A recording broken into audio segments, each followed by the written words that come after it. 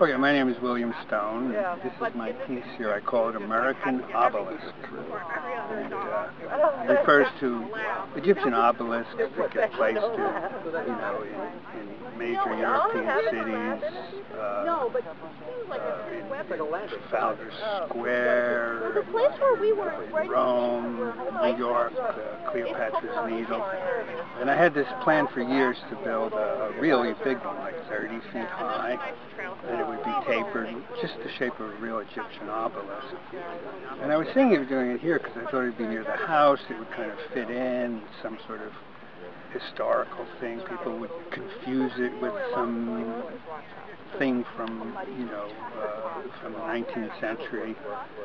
But then it turned out to be here, so I had this other idea. I'd made this maquette, put it on the sting, and it's the American obelisk. It's the frontier obelisk, the quickie. Anyway, that's what that piece